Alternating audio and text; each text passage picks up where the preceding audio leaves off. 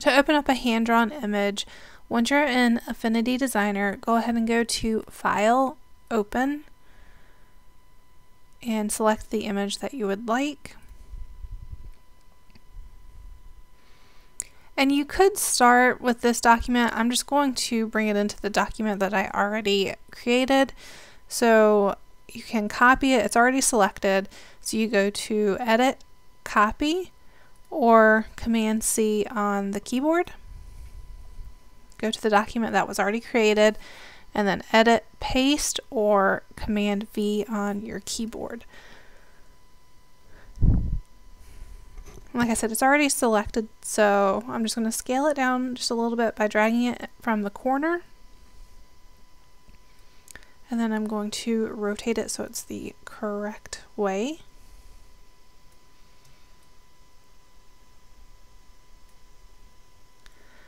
And then what I like to do is lock the drawing layer. So with the layer that the image is on selected, hit this lock button, and as you'll see, I can't move it. And then do another layer on top by going to this sheet of paper. And this one you will be able to add in some lines, and you could even use the brush. And if the paper is a little distracting, you can always click back on that background layer, and even though it is locked, you can change the opacity. So I'm just going to decrease this and then go back to the layer that I would like. Using the pen tool, you can go in and start adding in the lines of your drawing.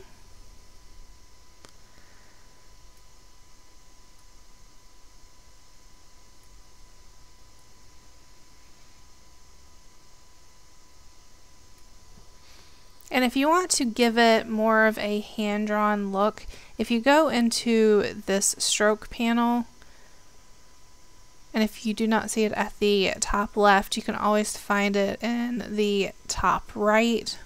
You may see color or swatches, but the stroke is next to that. And I'm going to decrease the size a little bit. And at the very bottom, if you go to pressure, you can see you can move this around, but if you double click on one of these, then you can move it up or down without affecting the other one. So you can see now this one side is thicker than where you started. And you can also switch it to the other direction.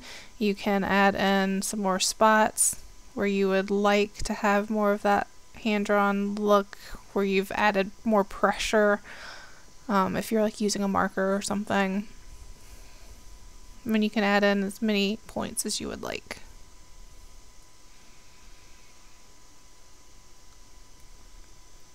And you can increase the size of the stroke. And another way, and especially with Affinity Designer, I tend to use more shapes than I do the pen or the brush. So if you wanted to make the shape of the crab, you can use the ellipse tool.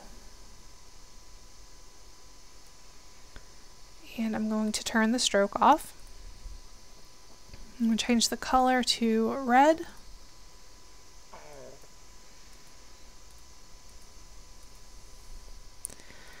And then you will see this Convert to Curves button. Go ahead and select that. And then I'm going to use this Convert, and I want this sharp edge. And I'm going to select one side,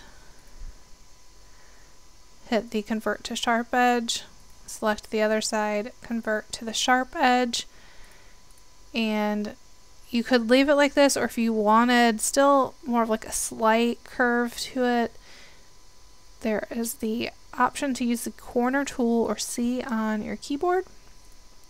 and make sure that the node that you would want selected is in blue. I want to select both of these so they are the same shape or roundness.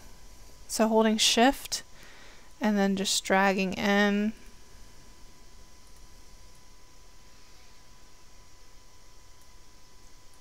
So now you see there is a slight roundness to the corner of these.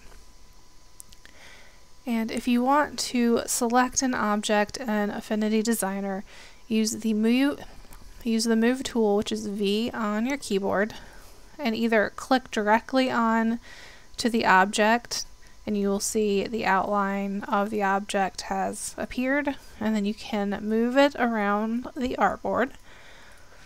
Say you have multiple items that you would like to select at once. Like say I want to go ahead and add in eyes for the crab.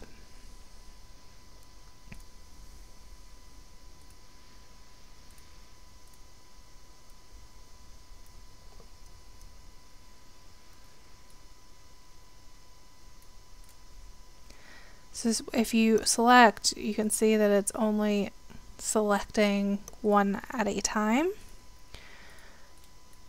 And say if you do this, you think that you're selecting all three items, but it's only selecting the one. So when you click and drag around, make sure you are going over all of the objects completely that you want to select. So now it has grabbed all three, and I can move those around. And you could even layer these. So right now this is on top. And in your layers panel, you'll see the items that are selected. I'm just going to drop it below that stroke. And you can move the stroke around to kind of fit this if you want kind of that look where it's not quite finished and everything's kind of a little off.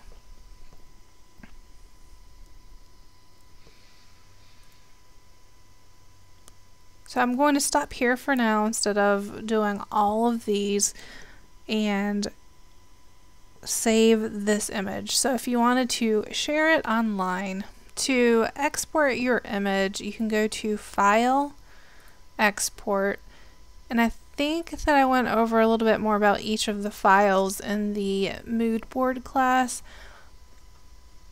But to save it for the web, you can resize the image to what you would like, and then it doesn't give the option to save for 72 dpi, which I find very odd, but you can change the quality next to presets and change to a medium or high quality.